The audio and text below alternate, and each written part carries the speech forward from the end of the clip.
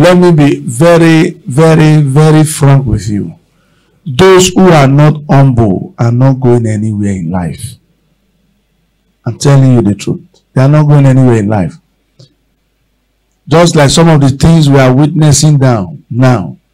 And I've said it before and I'm saying it again. What happened at the time of Abacha is about to happen in Nigeria. I'm saying it loud and clear. It's about to happen. Because God detests the proud.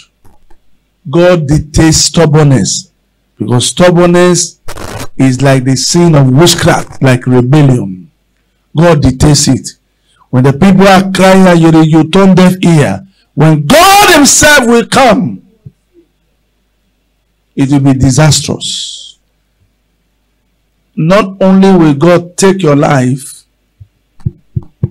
it will take the grace of God if your family don't follow. When God visited Korah, Abiram, and Dathan, everything that concerned them, they went. When God visited Achan, everything that concerned Achan, they went. Naaman, very humble. He was able to humble himself. This man, Naaman, great, glorious, and successful as he was, his helper was a slave captive. His helper was a non-entity, a misfit, a no class in the society. But he was able to humble himself